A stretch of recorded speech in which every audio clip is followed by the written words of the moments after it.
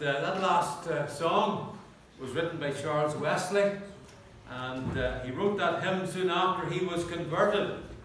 And as he looked back on his life, he saw himself as a prisoner in a dark dungeon, chained by the sins that he had committed, and even more made captive by the sin that was part of his very being, the old man within him. And one night the gospel of Jesus Christ, the good news that Christ had died to meet his need, flooded into his own, as it were, personal dungeon with light, breaking the chains of guilt and setting him free. And for the first time, he seemed to be really alive because he possessed this supernatural life of Christ. And we realized that what Paul had said, as we read at the beginning, that Christ was in him. And you would think that the testimony of that hymn describes the experience of someone who was rescued from a life of some terrible sin or a life of ruin, maybe drugs or adultery or murder or goodness knows what. But listen, at the time of his conversion, Charles Wesley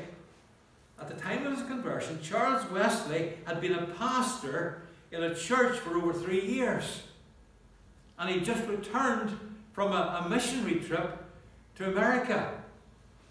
But in all of his religious activity, he had never experienced peace. The peace that only God can give through the confession of sin and making Christ the Lord, the King of your life. He looked good on the outside for a number of years, but the mystery of a committed life to Christ was a brand new experience for him. And so on May the 20th, 1738, that's 285 years ago, Charles Wesley was saved. He was converted, even though he was a pastor. And he finally began to understand the great mystery of being in Christ. No condemnation, he wrote, now I dread. Jesus and all in him is mine, alive in him, my living head, and clothed in righteousness divine. Bold I approach the eternal throne and claim the crown through Christ my own. Beautiful words, words of personal testimony. You'll see them on the screen there when Keith brings them up. That was Charles Wesley's testimony. A minister, a pastor for 3 years, but not saved until Christ came in and saved him. And then he wrote that song that speaks about that great experience and so on. But you know, in all of human history, only one timeless, eternal event has ever occurred, and that's the cross of Jesus Christ. And the cross of Jesus Christ stands at the spiritual crossroads of every man, woman, and child. And the Bible declares, and history confirms, that nothing will ever survive the wreckage that is human civilization which doesn't in some way link up with the cross of Jesus Christ.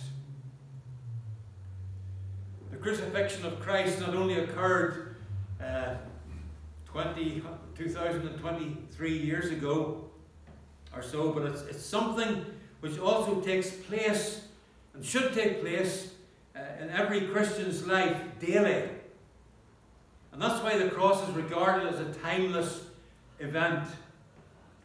And it's been affecting human history long before it even occurred in time, even back in the dim reaches of eternity past. And it's still affecting lives centuries from Christ's day until this very day, because it's a timeless event. And every day, you and I are called to live our lives as a manifestation, a working out of a cross-centered life. In his book, and it's on the screen there, if you can get a hold of it, it's well worth the read, The Cross-Centered Life by C.J. Mahaney. He says, many Christians search in vain for something new that will put all the pieces of their faith together. But the missing ingredient is not really missing at all. The truth of the gospel is not only the entry point of our faith, it's also our only help for the present and hope for the future, resetting the compass of our life to always point to the atoning work of Christ. Take a look at that quote on the screen one more time. The missing ingredient is not really missing at all. It's to always point to the atoning work of Christ.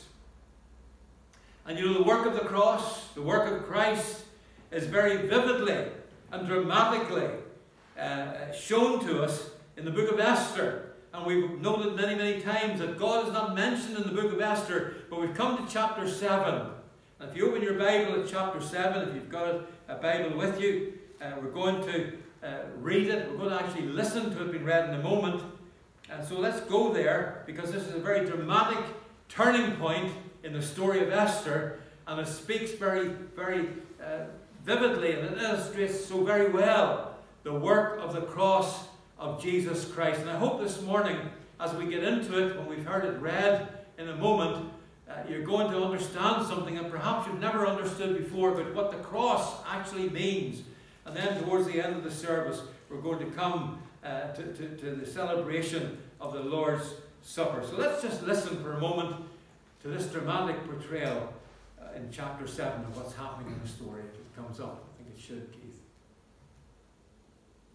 So the king and Haman went to Queen Esther's banquet, and as they were drinking wine on the second day, the king again asked, Queen Esther, what is your petition? It will be given you. What is your request?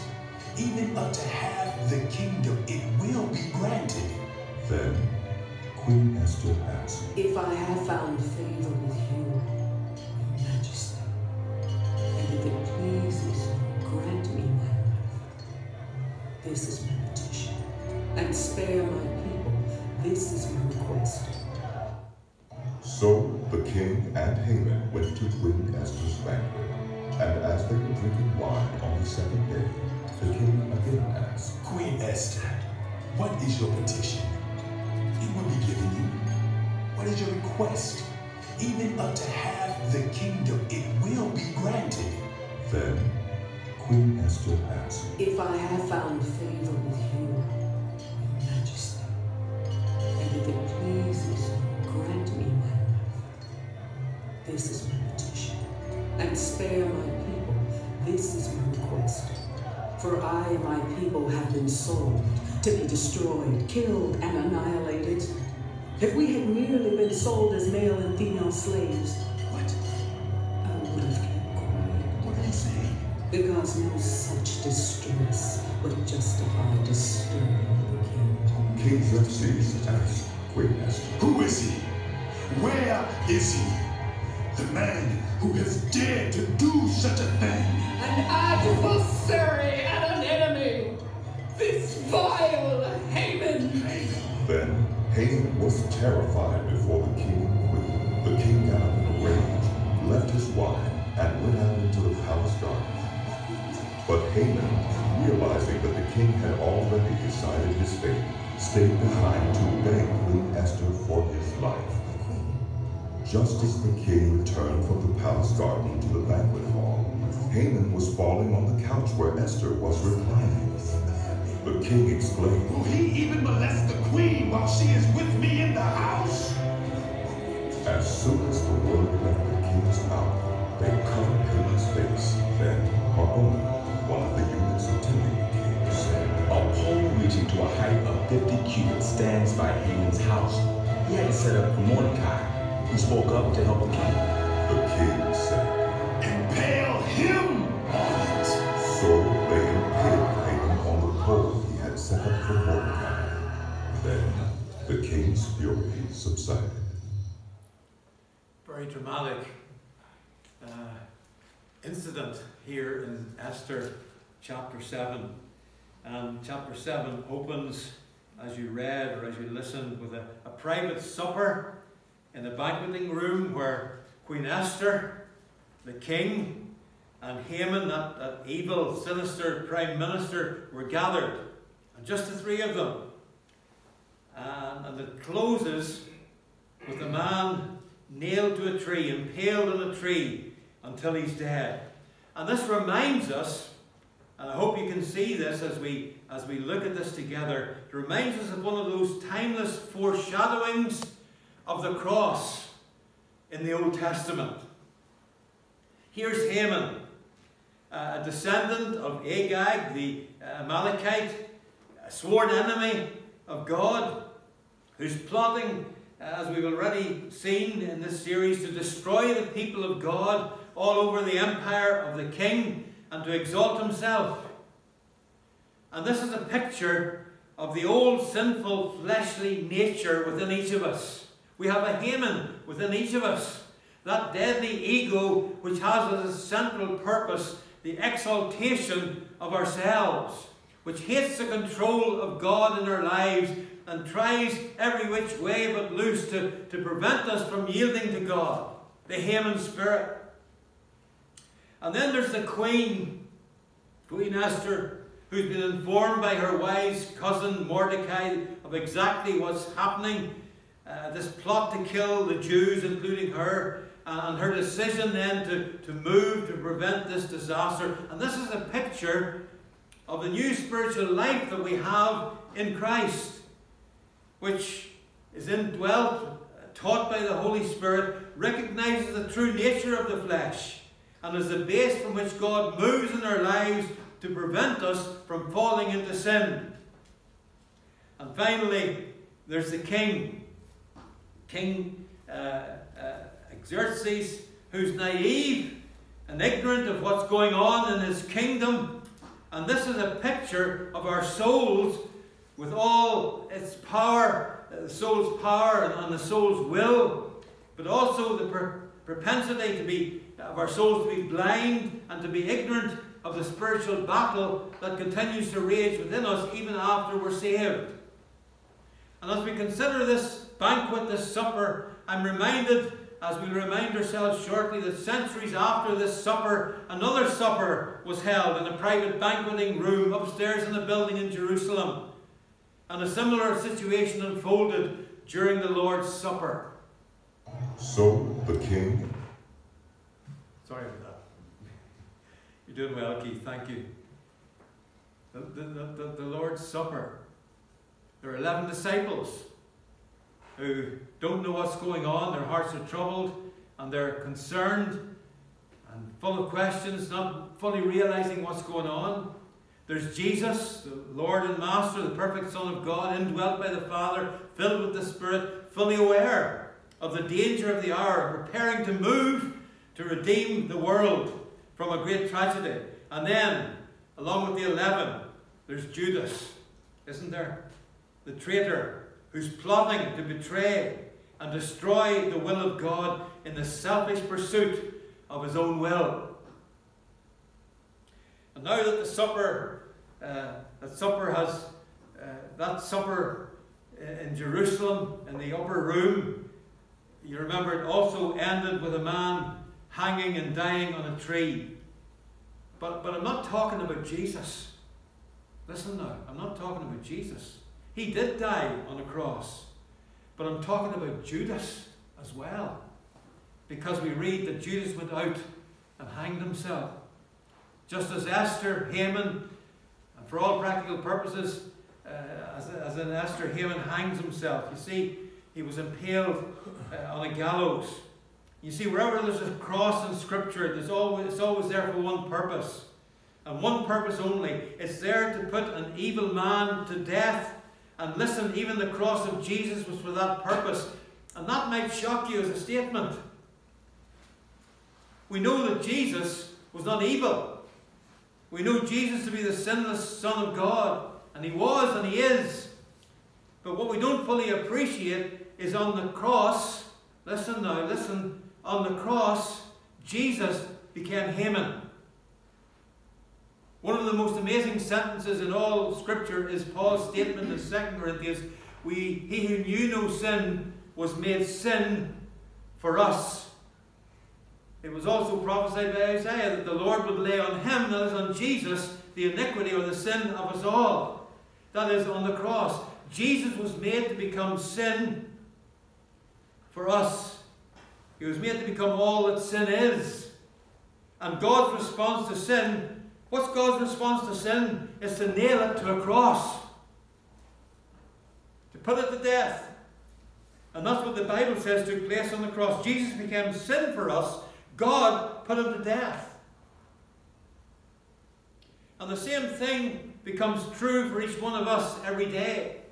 When we take up our own cross to follow Christ, and we allow him to put to death all that is of self and sinning in our lives every day. And without that, the cross of Christ, with all its possibilities of salvation and deliverance, is useless. And Christ suffered and died in vain if it finds no translation into our own experience every day. When we believe and we act on that belief, that's what belief is, acting on the principles set forth in the message of the cross, then the meaning and the power of the cross becomes very real in our experience. And all of the action of chapter 7 in Esther is a picture of the only way a Christian, you and I, can find real victory over the subtle, self-loving, self-pleasing, self-pitying, self-defending, self-asserting urges that arise within us. I want to share with you this morning, in the next few minutes, there are 3 steps revealed here in Esther chapter 7 that are so simple and so practical that I believe that they can help each of us to root out any and every sin in our lives and to live for Jesus more and more each day as we take up our cross and follow him. First of all, notice with me the obvious. That's the revelation of evil or of sin. This is a moment in your life and in my life when, in a flash of insight or conviction, you see yourself as you really are in relation to maybe some person or circumstance. One way or another, God opens our eyes to see some sin in thought or word or deed, which we've been treating a little bit like a friend, sometimes defending, protecting, even making excuses for. But now we see it in its true light, and the spotlight of God's Holy Spirit shines into our hearts and convicts us. It may be something that you've said. It may be some attitude that you have. It may be some behavior that you engage in. But somehow God speaks. God speaks maybe through a friend or from the Scriptures. And the Holy Spirit in a moment brings a revelation of the truth of who we are and what we're like. And that's what happened here. Haman, the friend, so-called, is revealed as Haman the traitor, the enemy.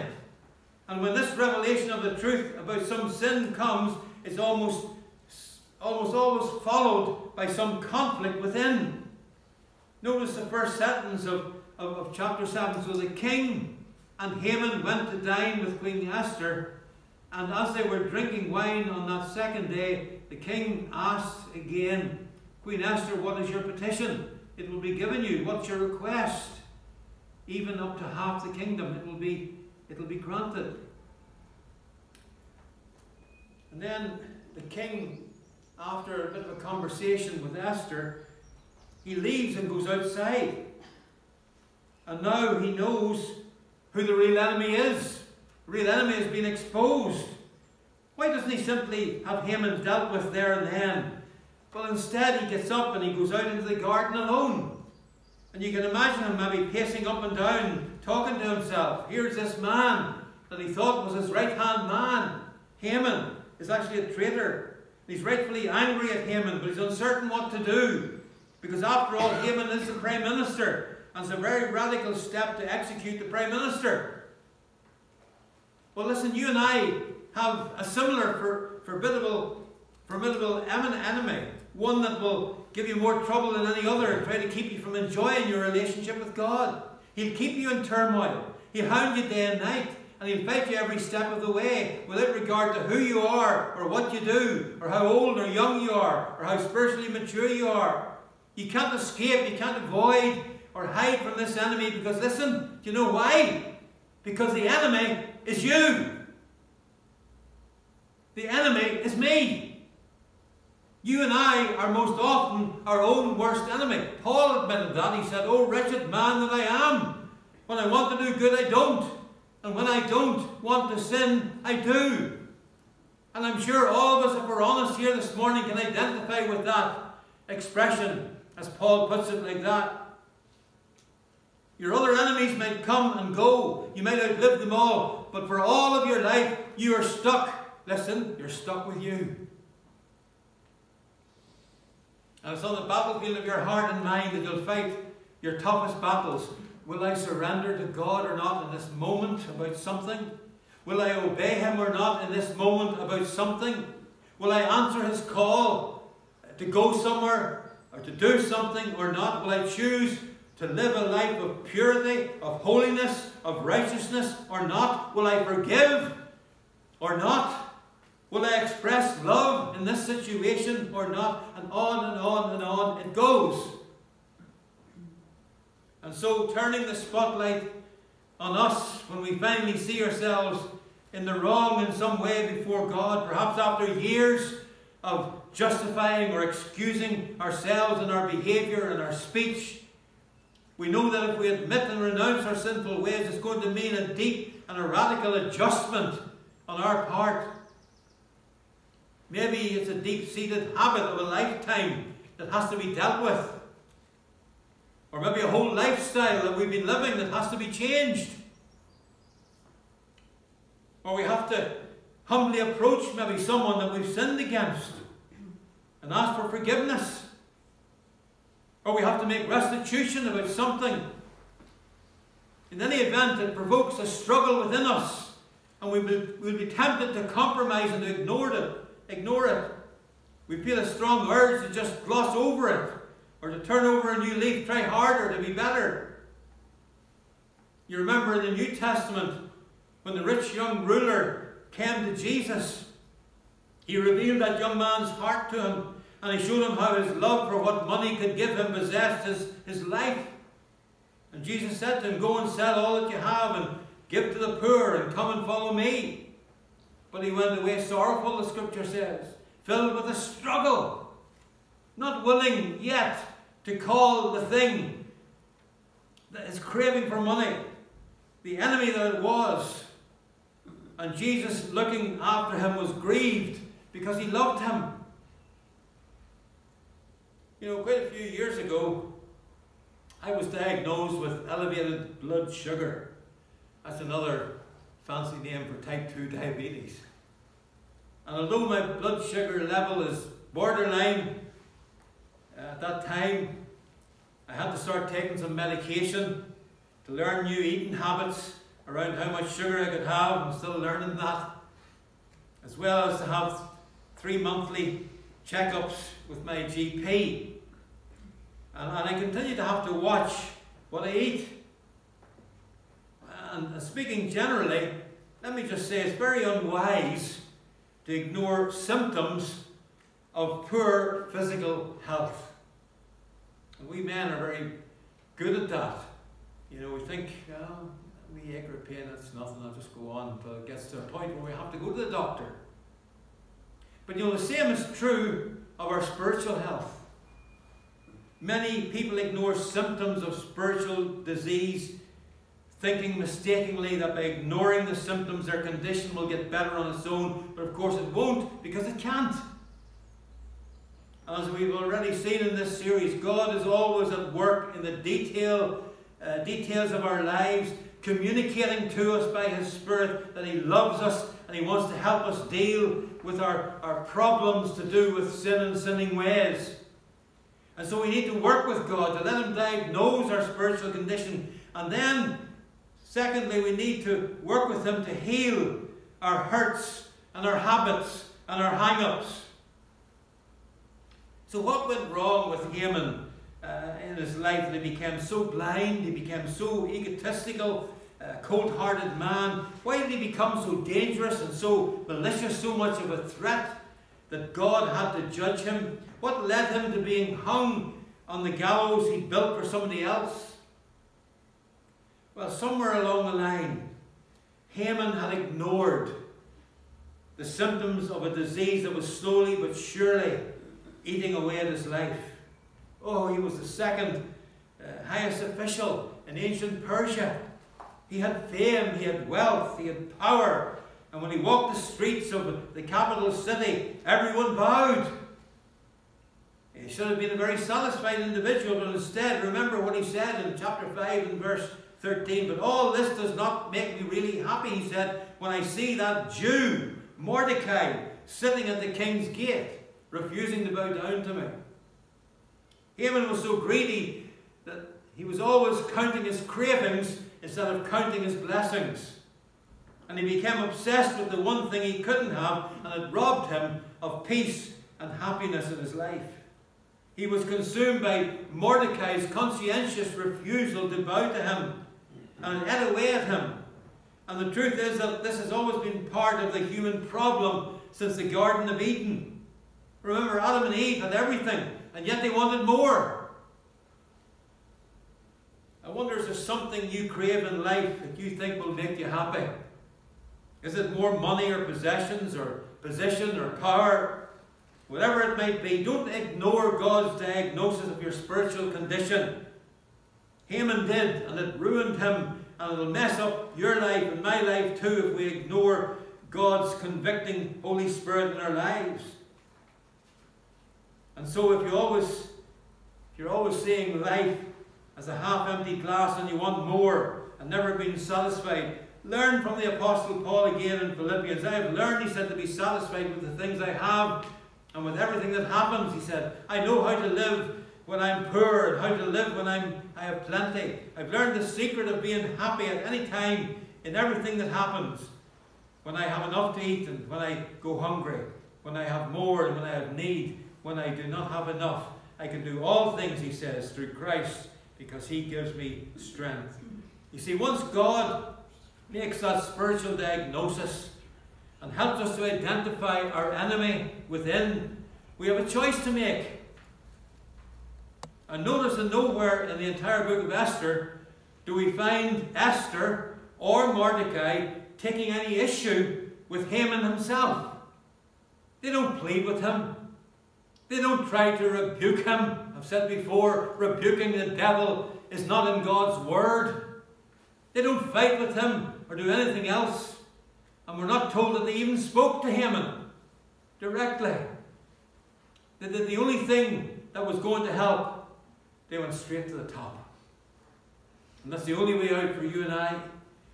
Only one possible escape from Haman's tyranny within. And the only way is to go to God and to pronounce the sentence of death.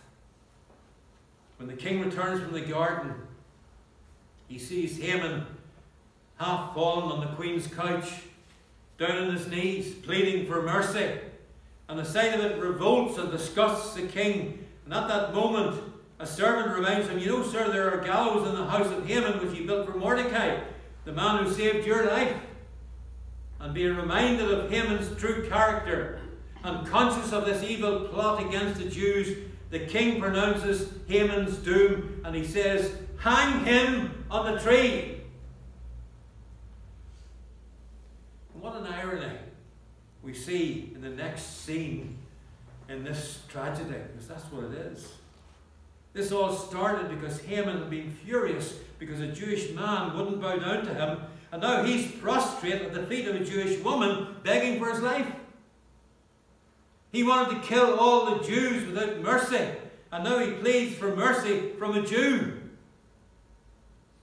Warren Wiersma in his commentary on Esther says, when the authority of the king had been behind him, Haman arrogantly strutted about demanding respect. But when the anger of the king was against him, Haman's true character was revealed.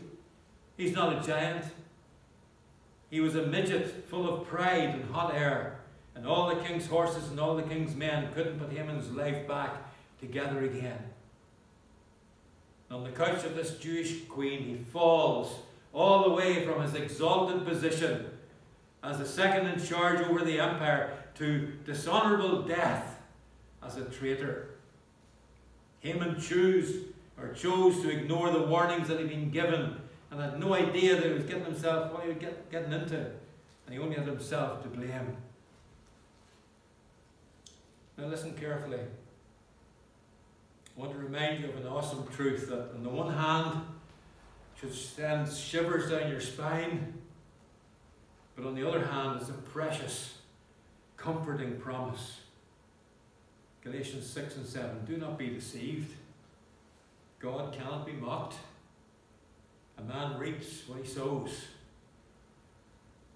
Haman sowed anger against Mordecai, and he reaped the king's anger. Haman wanted to kill the Jews, now he himself was killed.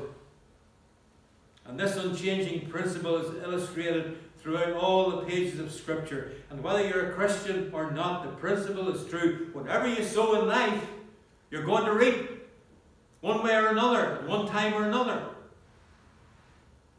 Remember, Jacob killed an animal and lied to his father, pretending to be Esau. And years later, Jacob's sons killed an animal and lied to him, pretending to be Joseph. Pharaoh gave orders to drown all the Jewish baby boys, and one day his mighty army of men was drowned in the Red Sea. And David secretly took his neighbour's wife and committed adultery. And his own son then took his father's concubines and committed adultery with them. And furthermore, David arranged to have Bathsheba's husband killed in battle, and 3 of his sons were also killed. And Paul, before he was saved, encouraged the stoning of Stephen, who became a martyr. But when he became a missionary, he himself was stoned. If we sow in the flesh, we will reap corruption. But the opposite is wonderfully true. If we sow in the Spirit, if we allow the life of Christ within us to transform us, we will reap everlasting life. Because nothing ever done in Jesus' name, even the giving of a cup of water, we're told, will be wasted or ignored, but will receive Christ's reward. But notice this. It wasn't until the king pronounced the sentence of death that Haman's evil plotting was finally over and ended. Verse 8. As soon as the word left the king's mouth. And listen, here's the last truth that you need to hear about gaining victory over the world and the flesh and the devil. It's not until you and I agree with God that revealed sinful ways no longer have a right to live in our lives that we will find deliverance from their power and their influence. In the language of Paul in Romans chapter 6, consider yourselves dead to sin, but alive to God in Jesus Christ. Haman being hung on the gallows that he had built for Mordecai is a classic example of something that actually happens all the time. Psalm 7, verses 14 through 16. There are people who think up evil and plan trouble and tell lies. They dig a hole to trap others, but they will fall into it themselves. They will get themselves into trouble. The violence they cause will hurt only themselves. You know, it's been said that the most difficult instrument in the orchestra is the second fiddle. Haman didn't just want Mordecai executed because he couldn't be number one if Mordecai was around. He was the kind of person that wasn't going to stop plotting until he had the king's throne, even. And even then he wouldn't have been satisfied. And you know, our culture today is very Hamanistic. In sports, in entertainment, in business, the all-consuming goal is to be number one. And tragically, this warped thinking can easily creep into our spiritual lives as well. And we tend to be quick to assess the good or the bad in others, but much slower to see it accurately in ourselves. Well, the word that brings victory is actually 4 words. Hang him on it. That is on the tree. You see, nothing else will work. And that needs to be said every time the Haman spirit, anything of the old nature, rises within us. Sin doesn't need to rule in your life, because if we believe that what has been revealed to us is a sinful thing, like jealousy or resentment or bitterness or unforgiveness or whatever it might be, and we recall that this is what put Jesus Christ to death when he took our place on the tree, then we can say, yes, Lord, hang it on the tree. When jealousy burns within you over something, hang it on the tree. When self-pity comes along and tempts you to feel sorry for yourself, hang it on the tree. When self-will arises and says, I'm doing it my way and I don't care, hang it on the tree. When resentment flames because you've been ignored or you've been mistreated, hang it on the tree. When a critical spirit whispers to you to gossip about someone or destroy someone's reputation or harm someone, hang it on the tree. When unforgiveness eats away at your spirit, folks, hang it on the tree.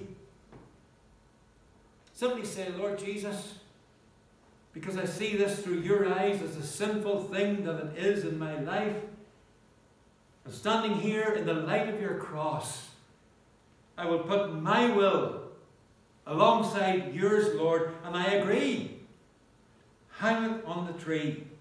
Put it in the place of death where it belongs. Hang it there. Folks, that's the only way to live a life of victory, and one that's pleasing to God. I am crucified with Christ, and yet it's not I that live, but Christ lives within me. Let's bow in prayer for a moment. Got a lot to listen to, a lot to take in, hopefully something to learn. And maybe already this morning, here in this precious holy place, because this is holy ground, because God is here. Maybe already God has spoken to you about something that you've said that you shouldn't have said. Something that you've done that you wish you hadn't done. Something that you've been thinking about that's not worthy of God. Father, we come to you in these moments before we come to your table to reflect, Lord, to examine ourselves like you call us. And Father, we want to adopt that attitude to the old nature. There is nothing, Lord, that will stop it except when it's crucified, as you were crucified for our sin on the cross. So, Lord, bring to remembrance anything that we need to know this morning, that we can deal with it, and we can say to you, Lord, I agree with you concerning that. It's not what you would want me to think or to say or to do. So, Lord, forgive me. Hang it on the tree, Lord. Crucify it, that it may no longer have power in my life. And help me, Lord, to live for you, to be a blessing, Lord, to others, and to bless your name. Father, we ask this in Jesus' name.